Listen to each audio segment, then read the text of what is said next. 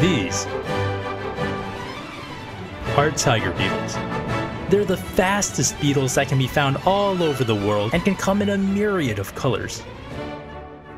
They're incredible hunters that sprint to their prey and pounce with scarily efficient success. But during a hunt, you'll notice that these beetles will suddenly stop, and that's because they're going so fast that they're temporarily blinded by motion blur. So they must stop to reorient themselves and see where the prey is. But how fast are they going to have that problem?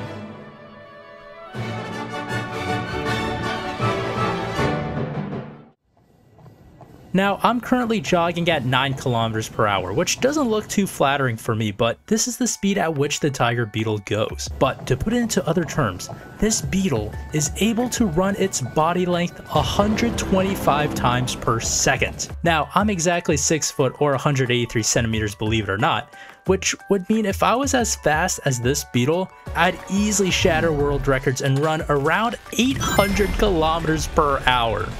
To put it visually, this is me sprinting 100 meters. Wow, I'm out of shape. And this would be what it'd look like if I was a tiger beetle. Jesus Christ. Research into these beetles began in the 1700s, which makes them one of the best studied insects, and in the past 50 years, they've become model organisms for competition and niche partitioning, insect physiology, and especially insect vision, as they have the best stereoscopic vision amongst terrestrial species. Although they're lauded for their top-tier vision, these beetles have many more sensory mechanisms up their elytra, not literally, which make them even more interesting. At the time, it was thought that these beetles relied mostly on their vision to hunt, but there are plenty of nocturnal tiger beetles that hunt in low-light environments, and scientists wondered if its diurnal relatives, when forced, could also hunt in these dark conditions. So, they placed a bunch of daytime hunters in a pitch-black box with flies, and despite their skepticism, these beetles were able to hunt in complete darkness. But that wasn't the only shocking discovery, as the study also found that those without antennae were the least successful. However, there's so much more to test because there were plenty of limitations to the study, such as testing in a small room with a high amount of prey. If you placed me in a small dark room full of donuts, trust me, I will accidentally discover and eat all of it. But nevertheless, it introduced to the community that they might not solely rely on vision. The next big question for this beetle was that if they became blinded by their own speed, how do they avoid tripping or slamming into obstacles? Well, in a study done at Cornell, these researchers sought to seek that very answer.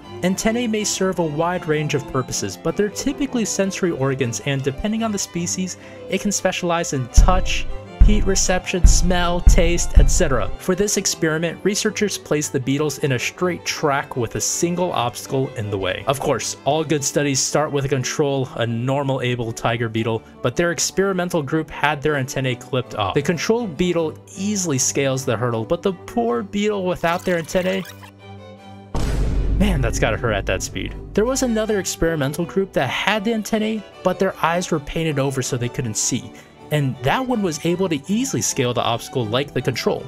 So, from this experiment, it seems that the antennae has a crucial role in detecting the environment, even at the blistering speeds this beetle vroom vrooms. Plenty of insects use their antennae as mechanosensors, but they usually sweep it around themselves. Tiger beetles, when casually moving around, would do the same motion, except much smaller because of the length of the antennae. But when the tiger beetles are in predation mode, they rigidly hold their antennae in front of them as they zip across the terrain to their prey. If the antenna comes into contact with something, then they know to make a screeching stop, which is honestly equally impressive. It's like when you put out your arms when you're walking in the dark, except you're sprinting. Although these beetles may be one of the best studied insects in the world, we're still discovering quirks about them and their physiology. So if you want to be kept up to date or learn more about beetles, make sure to subscribe and put notifications on for future videos. Thank you, and have a great rest of your day.